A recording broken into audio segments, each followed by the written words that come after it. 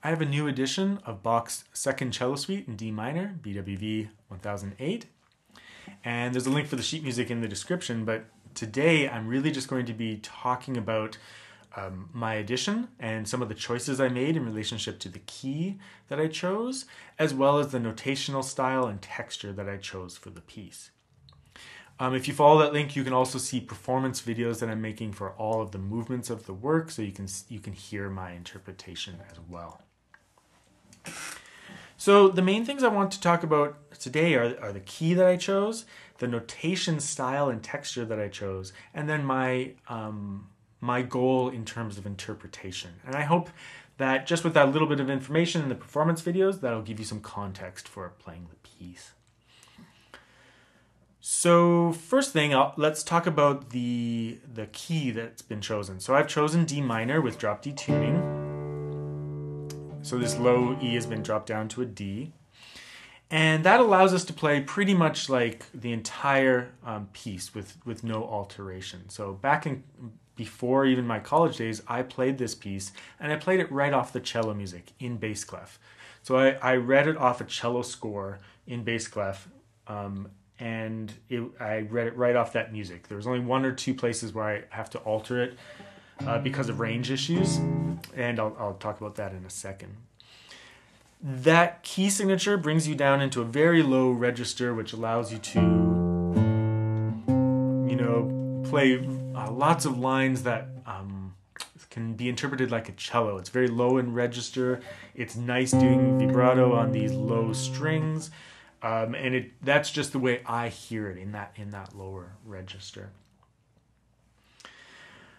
Now, I'll talk more about the key, but the notation style and texture that I've chosen. So what I've done with the edition is I'm essentially presenting the cello score in treble clef. So I've taken the cello score, put a treble clef on there, and that's it. And that's what you're looking at when you look at my edition. You're looking at the original cello music. I've modernized it like a touch by bringing the voices together rhythmically in a few spots, but for all intents and purposes, you're reading a cello score in treble clef with guitar fingering.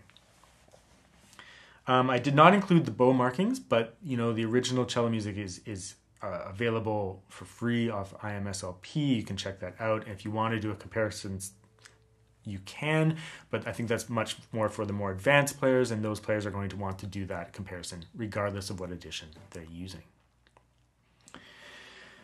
So in terms of the texture that I've chosen, because I'm presenting the piece in this low register and in the original kind of notation style, the interpretation is not really like a multi-voice texture. The interpretation is much like a cellist would read the music.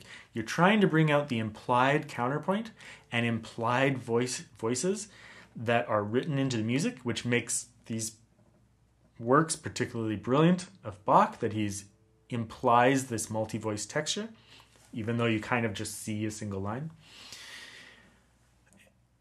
So therefore, my interpretation is also like that. It's bringing out the implied counterpoint without a full realization of it. So I have not written, down stems on the bass voice, for example, because that's not, the original notational style. That's an interpretive thing that you can do when you hear a series of notes that sound like a bass note. For example,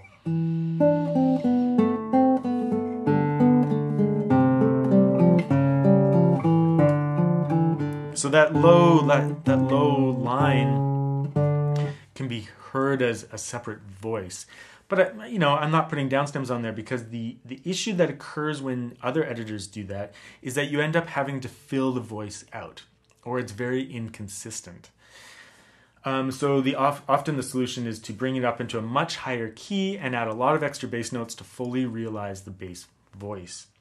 But even then, it's fairly inconsistent. So I'm going for something different, and both ideas are very valid. My interpretation here is just veering more towards the cello music and a cello interpretation. Or what I'll say is it's an enhanced interpretation of the cello music, where I'm bringing out that implied counterpoint and voicing with extra sustain that's not possible on a cello, but not bringing it so far towards like keyboard work or a lute arrangement where lots of extra notes have been added. So for example, even in the prelude here, when I interpret any of those arpeggio figures, I do let things sustain more than a cello could. Sustain, sustain, but then I release and end with a single note. Sustain, single note. Sustain, single note. And I pretty much stop the other voices. And so what you get there is a feeling of a multi-voice texture and sustain, but you end up with like the written note at the end of it, which is much more similar to like a cello performance of it. And that there's advantages and disadvantages to that. The advantage is that I can be pretty consistent, and also not carefree, but practical in terms of what's capable on the guitar.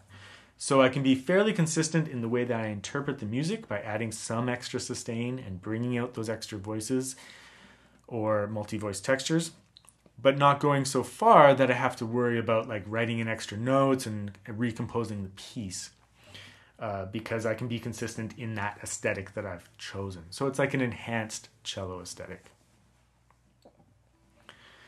Okay, so some of the disadvantages to my edition would just be that, you know, in terms of interpretation, you have to dig into the score a little bit and just open your ears and listen a lot.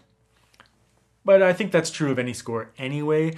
And the advantage is that, you know, you don't have much of an editor in the way. You can be pretty confident you're playing Bach's music and not too much of an editor's music. Or an editor and, you know, Bach meeting halfway with compromises.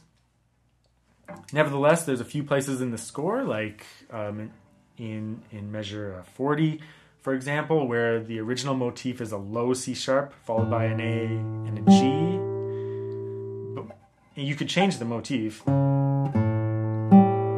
I still want that rising figure that appears throughout the piece. So I've added like a low E there. So you get that low register, but I've always marked it in brackets so you can see what is editorial and what is not. In other places, like at the end of the prelude, you know, the original has these long chords, but, you know, they're pretty spacious, and on a cello you'd get lots of extra sustain and growth and intensity in the sustained bowing. On the guitar, you kind of lose that effect, so I've added arpeggios. In the score, I've just written the original chord, but I've made a little note and shown you a suggestive pattern that you could use.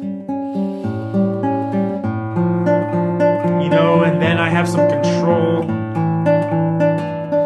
over growth and whatnot in the texture.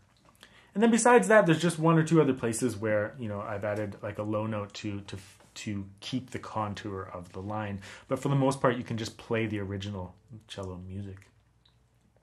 I have added slurs to the music, but only to bring out consistent motifs, or where it sounded particularly blocky on the guitar because of single string playing.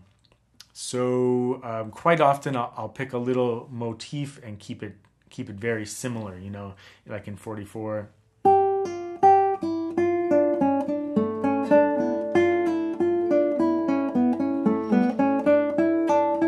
You know, like whenever that sequence occurs, I keep the motif the same by keeping a slur in there.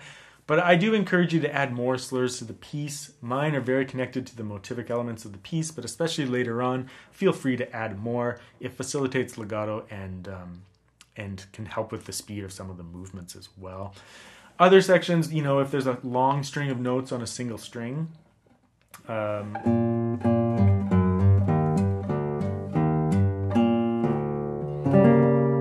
I will add some slurs in there so that you don't get, you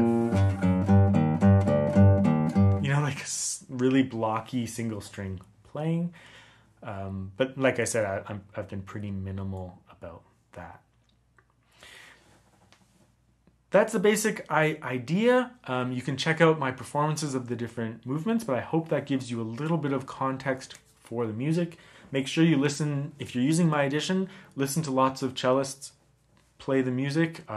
If you can listen to it on modern cello and on Baroque cello, that'd be great. That'll give you a really clear idea of what the idea of implied counterpoint means and implied multi-voice textures, even though on a cello you mainly hear one note at a time. But also listen to guitarists and lute players play this music. It can be very revealing and very interesting to hear it realized in full with lots of notes added. And there's disadvantages and advantages to that, so you can check that out. But you certainly want to explore all the different ideas as much as possible. This particular edition is based on my kind of enhanced cello interpretation, and you can listen to that on my videos.